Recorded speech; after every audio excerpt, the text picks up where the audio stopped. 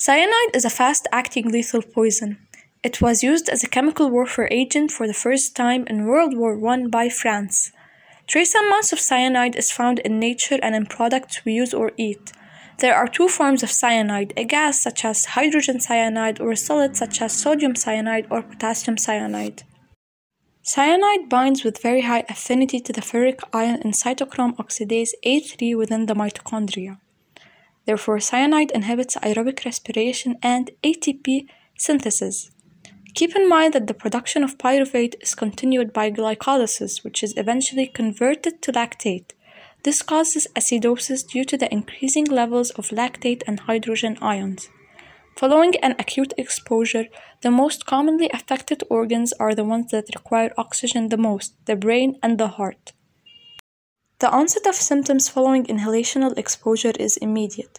Mild exposure to hydrogen cyanide gas causes restlessness, anxiety, dyspnea, and headache, while higher concentrations of hydrogen cyanide gas cause loss of consciousness, seizures, and cardiac dysarrhythmias.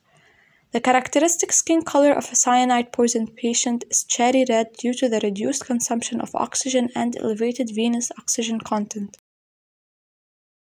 The first step in people suspected of cyanide poisoning is decontamination. People exposed to hydrogen cyanide gas require removal of clothing and washing of their skin with soap and water. Cardiac monitoring and advanced cardiac life support protocols should be followed. Treatment starts with good supportive care, using 100% oxygen and crystalloids. The administration of cyanide antidotes should begin as soon as possible. Hydroxocobalamin is the first-line therapy for cyanide poisoning. So how does it work? Hydroxocobalamin binds the cyanide, removes it from the cytochrome oxidase, and forms cyanocobalamin. Cyanocobalamin is then eliminated via the kidneys. The adult dose of hydroxocobalamin is 5 grams IV over 15 minutes.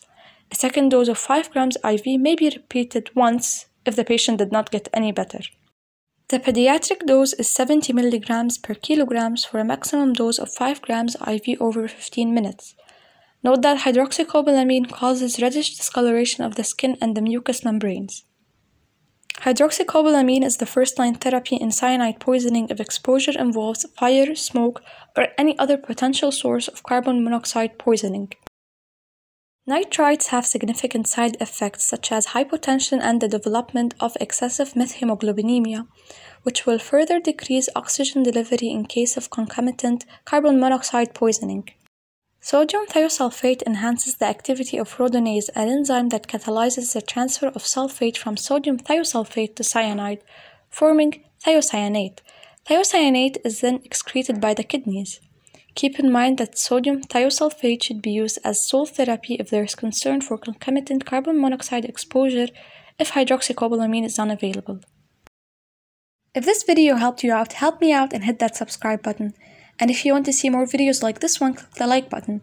And before I let you go, would you be interested in a video that is a cyanide toxicity case study? Let me know in the comments down below, and until next time, stay wholesome.